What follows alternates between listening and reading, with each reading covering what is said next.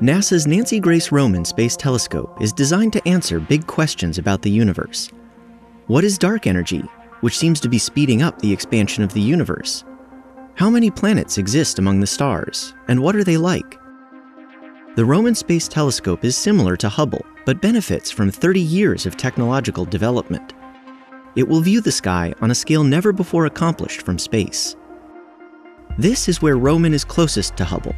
It has the same size and type of main mirror, a 2.4-meter precisely shaped piece of silver-coated glass. The size of this mirror is partly how Roman matches Hubble's resolution. Roman's main camera is the wide-field instrument, which will take infrared pictures of the sky to study dark energy, observe galaxies and stars, and find exoplanets. Instead of Hubble's single first-generation image sensor, the WFI incorporates 18 third-generation chips that allow it to take pictures capturing 100 times greater sky area than Hubble's.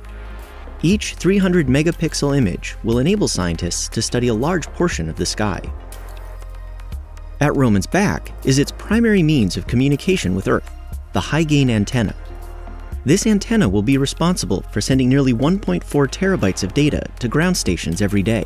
That's the equivalent of 460 hours of streaming video. Roman's critical systems, such as power and data handling, are located in 6 modules at the spacecraft's rear. These include 6 rotating reaction wheels that control where the spacecraft points, nearly 1 ton of propellant for larger movements, and a 10-terabyte data recorder. Roman's other instrument is its coronagraph technology demonstration. A coronagraph blocks a star's light to capture the faint light from orbiting planets. It will be the first time a space telescope has used deformable mirrors to precisely control the incoming light, and special masks to block only the starlight. This method will enable Roman to capture direct images of distant planets and even analyze the light that is reflected off their surfaces, allowing scientists to learn about their composition and atmospheres. The spacecraft's solar panels provide its power by converting sunlight into electricity. They also shade the spacecraft, helping to keep its instruments at their design temperatures.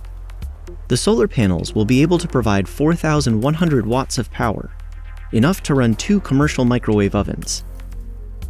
With all these systems working together and in partnership with powerful future telescopes, the Nancy Grace Roman Space Telescope will be able to usher in a new era of studying our universe.